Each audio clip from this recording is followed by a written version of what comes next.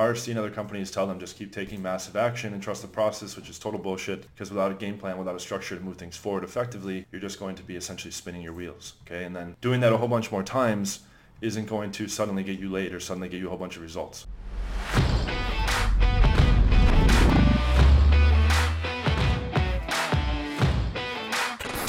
What's up guys, John Anthony here from John Anthony Lifestyle. So in the past recent videos, I talked about my opener. I talked about not doing fancy and gamey stuff. Okay, so now a lot of guys are commenting or emailing me, what do I say next in the interaction? How do I structure the interaction?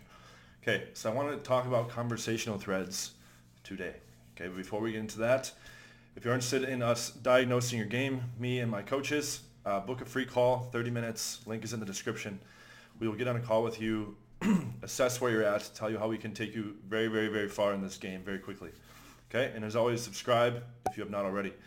So conversational threads. I really like Mystery's example of this stuff. This has to do with vibing, okay, the actual interaction, the back and forth when you are talking to a stranger, okay? Mystery has an example in his book. He says if you were walking along in a park and you saw a girl with a dog, okay, and you said, hey, nice dog, what's his name? Blah, blah, blah. Cool, what kind of dog is it? Blah, blah, blah. Oh, how long have you had him? Blah, blah, blah. And then you're like, okay, and you're starting to reach for the next things to say. The problem with this is you only had one thread and you're beating it into the ground, okay? So instead, you should be multi-threading the conversation, okay? Jumping from topic to topic, almost like strings on a guitar, okay? And you should actively be managing the conversational threads as well, okay? So if a thread happens to become negative or stirs it, like say some song comes on or something reminds her, oh, this blah, blah, blah, my ex-boyfriend, or like, you know, my mother that died, or et cetera, you don't really want to harp on that particular thread, okay, in a cold approach pickup. Okay, if it's a girl that you're seeing or whatever, that's fine. But in an initial interaction, you want to steer the conversation actively away from those negative topics, okay? Mystery also says that it's the man's responsibility to lead and keep the conversation interesting. If the conversation becomes boring and falls flat, the girl is going to blame you, okay, and punish you as a result, tell you have a nice day, leave, etc. Okay, so you should have a set of go-to topic areas. Okay, I don't believe in these canned routines from Old School Game. Okay, Old School Game, for those of you that are not familiar, that Neil Strauss talked about, and Mystery and some of these guys, they had canned routines, almost like a comedian would have comedic bits. Okay, so you would say, one that I used to use when I first started out, I would say, my little sister just got a tattoo of her boyfriend's first name on her shoulder or whatever. My mom's freaking out, ha ha ha. What do you think about this? And then the girl would be like, oh my God, like don't let her, or I'd say she wants to do that. And the girl would be like, don't let her do that, this and that, blah, blah, blah, blah, blah, right? And a bunch of other like little, they would call it like gambits, okay? These days I don't do that stuff, and I haven't for a long time, but there are specific stories that I tell that are laced with high value, okay? So Mystery also talks about how there's 5 attraction switches, okay? Leader of men, protector of loved ones, willingness to emote, adventurous life, and pre-selection, okay, that other attractive women approve of you. So you can tell stories with these types of things dropped in, okay, kind of like planting seeds for her to infer that there's high value associated with it, rather than being like, hey, did you know that I fucked this hot girl over here? Or, hey, did you know that I drive a Corvette? Or did you know that I fucking am a doctor, a lawyer, whatever, okay? That stuff has the opposite effect, because you are purposely bragging about it. Okay, so it looks like you're trying to win her over through those means or overcompensate. Instead, you make these high-value things dropped into stories in the background. Okay, so when I am in an interaction in person or on a date, okay, I'm talking about how I lived all around the world, how I lived in a whole bunch of different countries. Okay, I talk about how I have 2 bachelor's degrees and 2 master's degrees, so I'm showing that I'm also intelligent. I talk about how I run a company. I don't say it's a dating company. I say it's, you know, business, etc., etc. I also talk about how you know, I can speak different languages. I have these experiences living in these different countries, how I worked on nuclear missile defense, okay? And how I DJ, right? That was a side hobby before I got into pickup in games. What you're trying to do is show her that you're the full package, okay?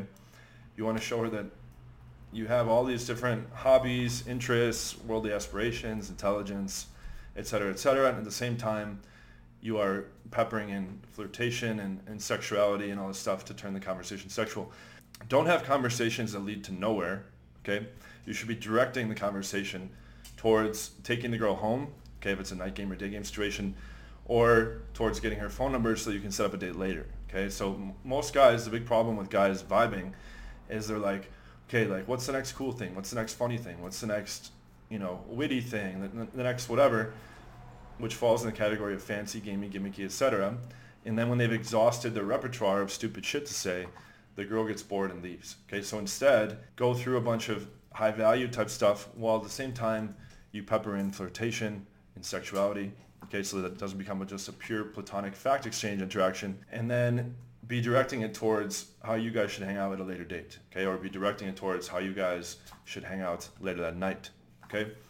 So to recap, after you open with hi, can I meet you real quick, okay, and you're looking with a strong eye contact, you're squaring up your body language, speaking loud enough, downward inflection, vocal tonality, okay, expressive facial expressions and body language. After you do all that, to vibe, it's simply just being able to stack up a bunch of conversational threads, bouncing between them. When one thread is starting to die out, you cut that thread. If the thread becomes negative, you cut that thread.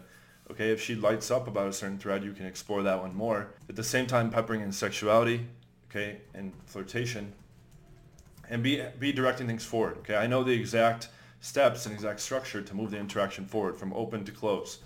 So that's not what the purpose of this video is. But if you want to learn that high-level structure, learn exactly how to structure your vibe and your verbals so that you can set up as many dates as possible, or so you can take home as many girls right then as possible if the logistics support doing so at that time, then sign up for a free 30-minute call. We will go into the full details of that. This is just a high-level overview because what I see is most guys, this ties back into the fancy, gamey, gimmicky stuff. Most guys are in there trying to say all this stupid stuff and they have no clear direction of where they're moving the interaction. Okay, so most guys end up stalling the conversation out at some point, and then it ends. Okay, and they keep doing this over and over and over.